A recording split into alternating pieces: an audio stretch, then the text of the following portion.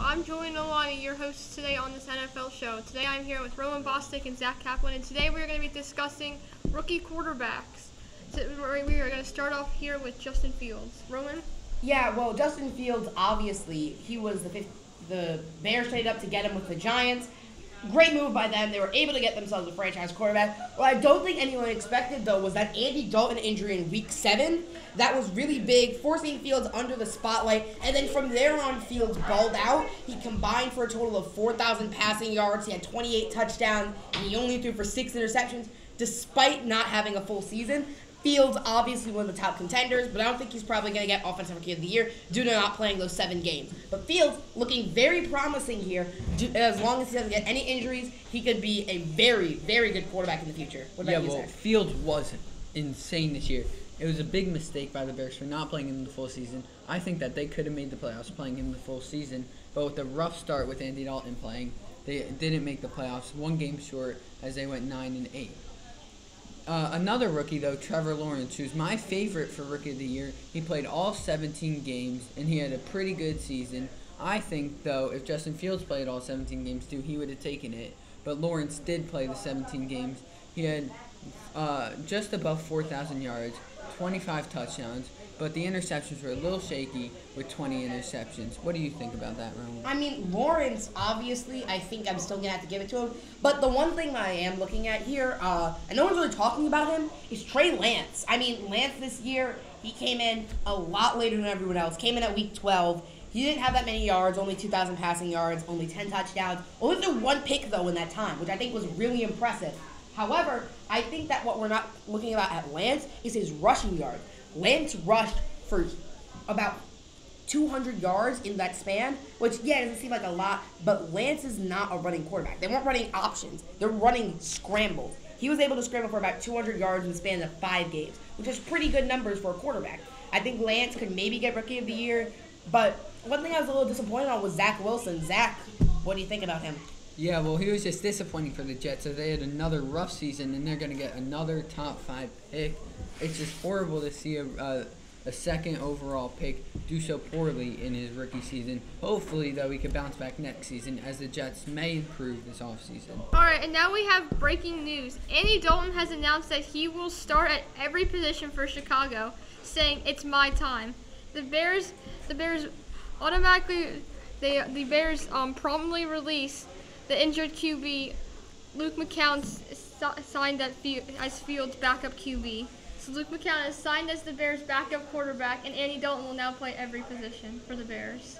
That is Thoughts on that? Interesting, to say the least. If I'm being honest, I think this is one of the worst decisions in football history. You're putting a quarterback with no offensive line experience, no tight end experience, no wide receiver experience, no running back experience at all your positions. You're putting him at your skill positions and trusting yourself to have a good season. My time, yeah, it might be Andy Dalton's time to retire, but that's really it. That's the only thing he's got here. There's not 10 Andy Daltons. He can't play everyone and then Fields. There's not 11 Andy Daltons. And even if, by some miracle, there were enough Andy Daltons to fill a football field, they would still be worse than the 0-16 Lions, the 0-16 Browns, all of those teams. Zach? Yeah, well, Andy Dalton wasn't good as a quarterback, which is his position. So now he thinks he'll be good at positions that he's never played before. It's insane how he thinks this. Even as his old self, he could barely move. No way he's going to be playing wide receiver or running back or even offensive line. He'll get eat up, and there's no way that this will work out any well for the Chicago Bears. Now let's discuss the backup QB now for the Bears. Luke McCown.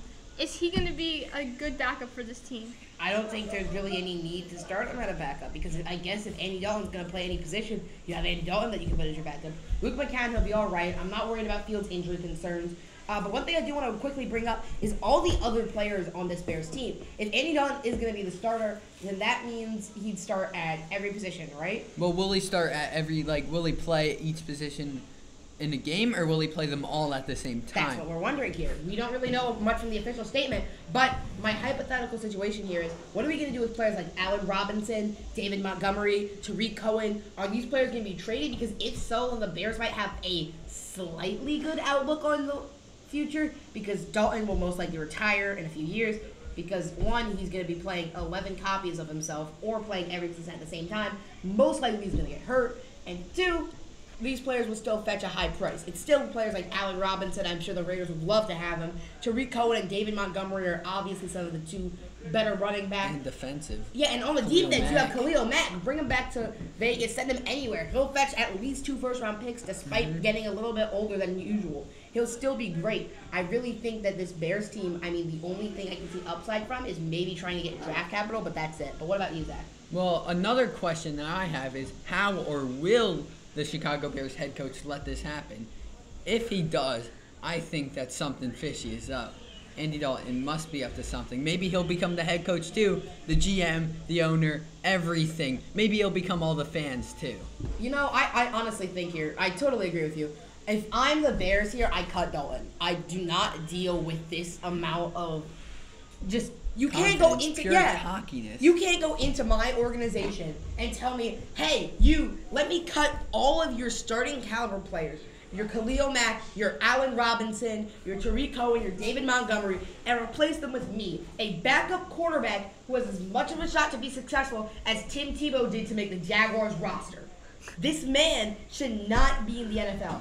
If I'm the Bears, by the next 30 minutes, I want to see an announcement saying the Bears have cut Andy Dalton, released him, or that the NFL has done something about this, because this is not the professionalism we're supposed to see in the NFL. This is something out of backyard football, and I don't think the NFL or Roger Goodell should even stand for this. I mean, Yeah, these well- are some good points here, and I think this is insane what is happening right now.